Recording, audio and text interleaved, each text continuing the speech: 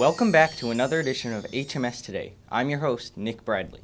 We have a lot to show you, including a middle school goals update and the question of the day. But before we go to that, we have Mr. Keller with today's announcements. Thank you. Running Club will take place, weather permitting, today at 2 o'clock in room 249.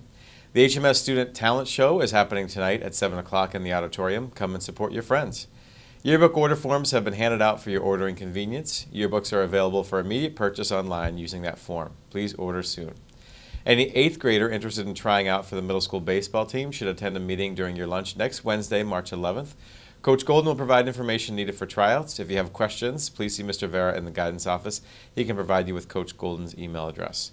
Next, we have lots of birthdays. Today, happy birthday to Sienna Harrigan, Eli Peterson, and Kyle Rogers.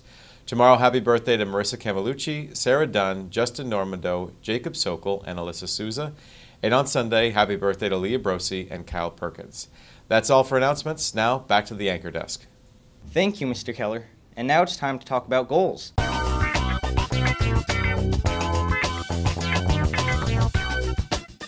Here with more is Mr. Gundez. All right, HMS, as I go through the halls and see the incredible goals on the walls hanging up, they just look awesome. And I want to give you a reminder that as you keep setting goals in your life, it's really important that the goals you set are within your areas of passion in life.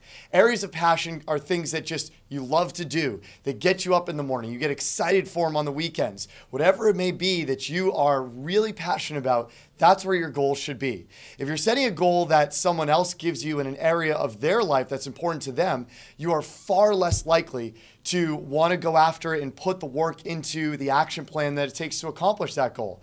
So if you're going to set a goal in life, make sure it's something that you absolutely love and are excited for. If you get up in the morning and you just don't feel like it's your day to want to go after your goal, or you just keep going week after week and your goal just keeps getting further and further away, you probably set a goal that's not something that you're truly passionate about. So make sure if you're going to set a goal and you're going to accomplish a goal, that it's something that's in the world of your passions. Thank you, Mr. Gundez. And let's hear from a couple of people about what their goals are. My goal is to run 26.2 miles by the Boston Marathon. My goal is to run a staff talent show and donate all the proceeds to the Sky's the Limit Courtyard project. All right, those are great goals. Thank you for sharing them with us. And we hope everyone here at the middle school is making good progress on their own goals. Last up, we have the question of the day, which happens to be, what do you do when you're bored?